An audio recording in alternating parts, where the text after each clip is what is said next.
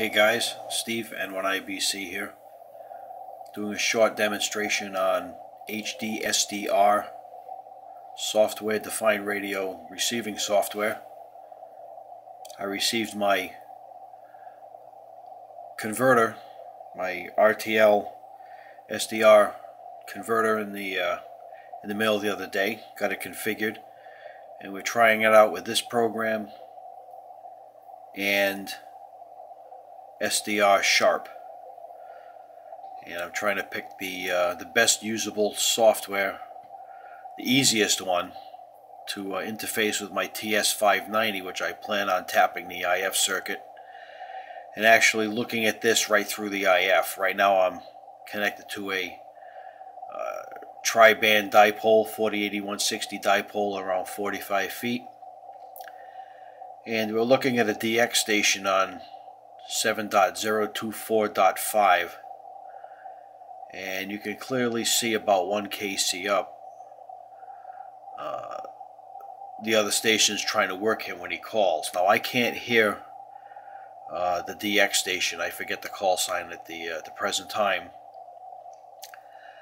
But what I want to do with this, connected to my 590, is when the DX station calls CQ and listens, hopefully I'll be able to see, as I'm hearing him work the station, where he's going to listen. So let's say he responded to this person here.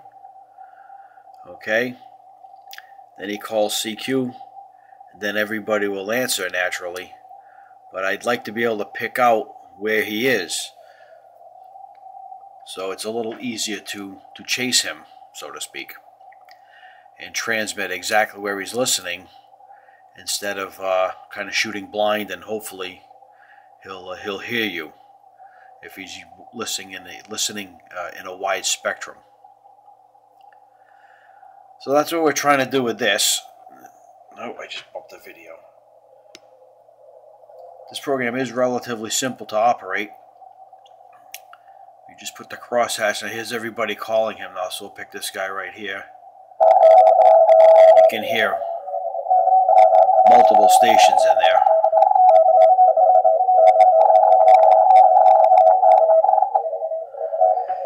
You can also see the relative signal strength on the graph down below, and also the bandpass. So it looks like he just worked this guy right here, perhaps.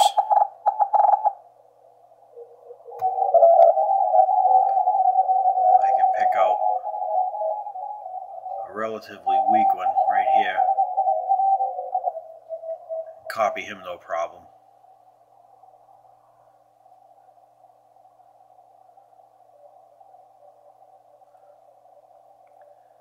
So anyway, that's what we're trying to do with this. This is fully, you can zoom in, you can zoom out, you can change the scale of the spectrum analyzer, the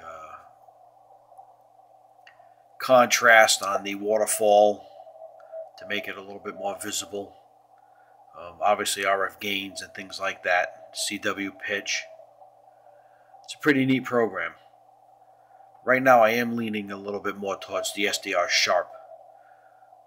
This program here has been used on the modification that I want to do, so I'm not sure software-wise if it's easier to configure this program for what I want to do or not. But that's pretty much it. That's just a short demo. Thanks.